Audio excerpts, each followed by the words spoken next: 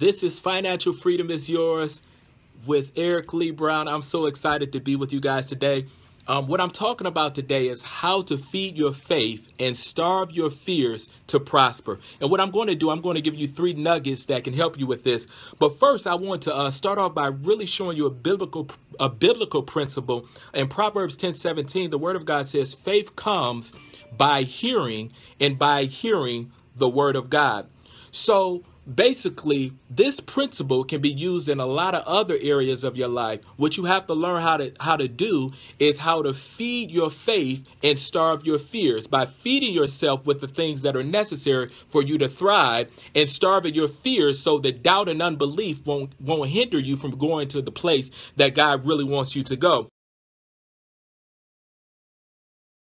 So let me give you 3 quick financial nuggets real quickly. The first one is listening to something every day that gives you more confidence in you and your own ability. Find something that is exciting.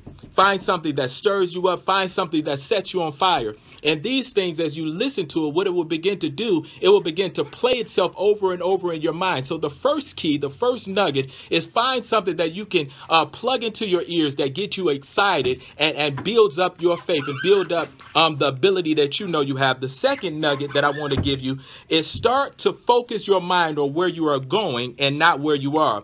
Let your past pass and welcome your future. So what I'm saying, there was a book I read by Joyce Myers, and it's called The Battlefield of the Mind. And she said something that was spectacular. She said, think about what you're thinking about. So many people don't understand that throughout your day, your thoughts are poverty driven. Your thoughts are impoverished. You're always thinking about what you don't have. So what I want you to do is turn off the switch of poverty and turn on the switch of financial freedom in your mind so that you can begin to think about the ideas that could cause you to walk in financial freedom, the ideas that can cause you to do things that other people don't believe that you can do. So the second key is start focusing in on where you're going. Make sure you set out a clear-cut goal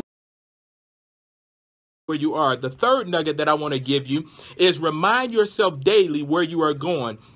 Where you are going, use words to line your life up with your bright future. Decree and declare what you desire to see in your life and possess it and own it and grab a hold of it through proclamation. There's a thing about people that are able or have the ability to prophesy their destiny. One of the things, if you are a believer, one of the things we're told to do as believers in Jesus is to follow after our Father. So the Word of God says in Romans, the 4th chapter, the 17th verse, that God calls those things that be not as though they were. So if we're His children, guess what we could do? We could declare now that we are wealthy. We could declare now that we are thriving. We could declare now that we're walking into our financial freedom. Why can we do that? Because we have the authority to call those things that be not as though they were. So we have the authority as children of God to bring things into existence that previously wasn't in existence. So what I want you to do with that third nugget is I want you to begin to get up and declare that I am wealthy, I am healthy, I am thriving, I am disciplined. Whatever you need to declare in order to walk into places